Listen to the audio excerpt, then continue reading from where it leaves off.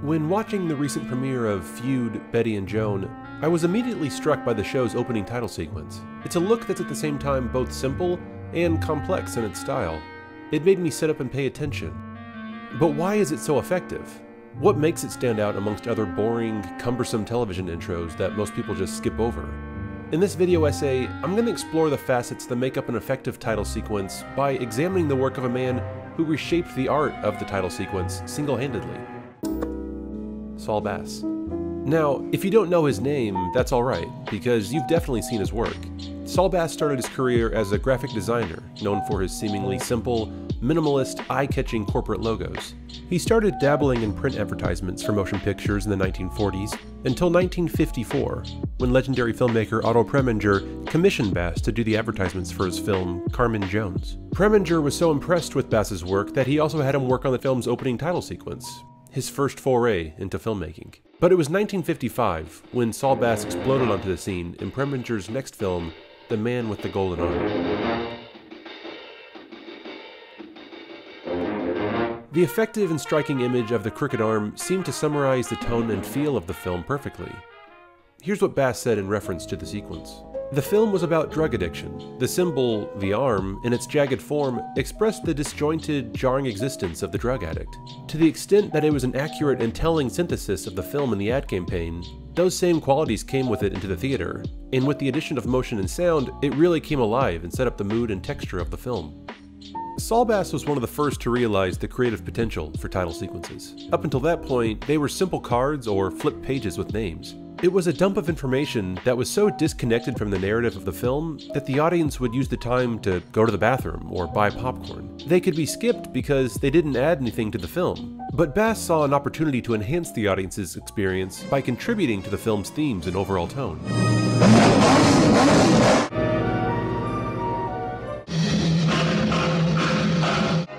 His methods and mindset helped revolutionize the way title sequences were utilized in motion pictures, and his legacy is still apparent today. But not only in films, you can see his contribution in the current golden age landscape of television. So what exactly are his methods and mindset regarding title sequences? First, advertise the product.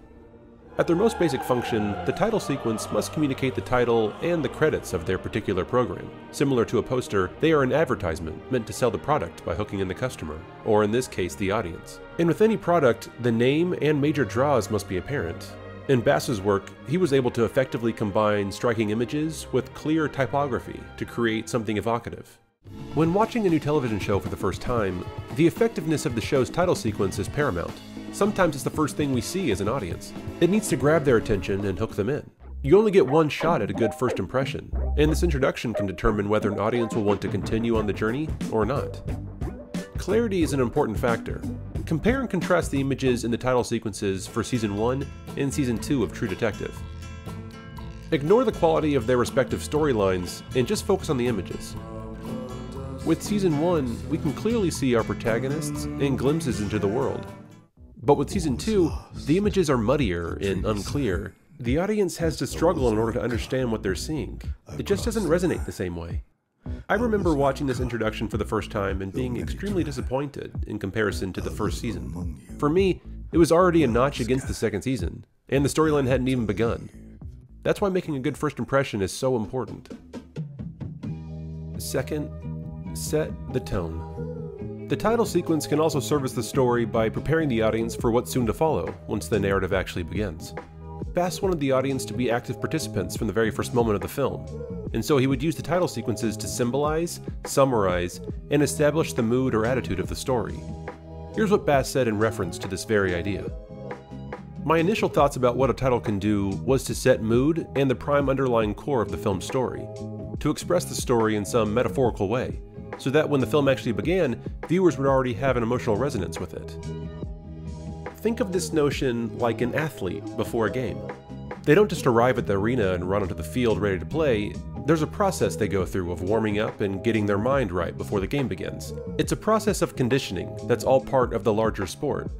And in a similar way, the title sequences of a film or TV show condition the audience and prepare their minds for the journey ahead.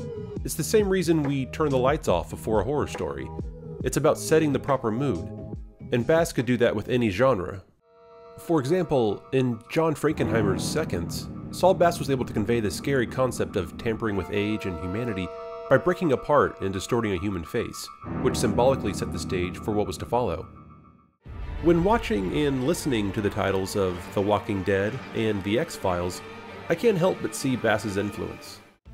The now iconic scores on top of their images perfectly sets the mood for their unique worlds. Saul Bass knew that the title sequences should establish the tone and set the mood that launches us into the story. But he quickly realized that they could also serve as a prequel to the story itself. At one point, it occurred to me that the title could make a more significant contribution to the storytelling process. It could act as a prologue. It could deal with the time before. For instance, in Big Country, I tried to establish the notion of an island of people in a sea of land, the vastness of which is penetrated by a stagecoach. After an endless journey, it reaches this isolated group of people, and only then does the story begin. Not only can the titles set the mood, but they can also give the audience information vital to the story. They can establish the world, characters, and storylines. Think about the titles for Game of Thrones. We are shown the known world, focusing in on the locations for that particular episode, while also communicating the progressive rise and fall of each house as it plays out on the mechanical game board.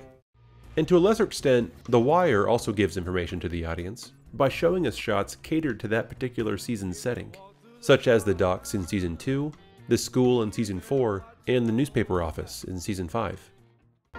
Third, work of art.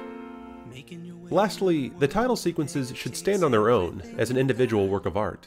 The titles aren't just information or popcorn time. They should demand the audience's attention. If you didn't know anything about a particular show, you should still have a clear idea of what you're journeying into by the titles alone. It was said of Saul Bass that you could simply walk out of the theater after watching one of his title sequences because you as the audience knew exactly what the story was about.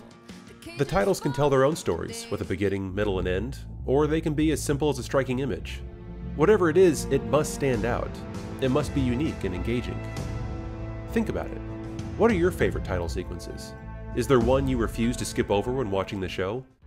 Can you watch it on YouTube by itself without watching the rest of the program? Can you sing the theme song? Can you recall any striking images? If so, that's successful advertising. And Saul Bass knew that better than anyone, which is why his legacy still lives on today.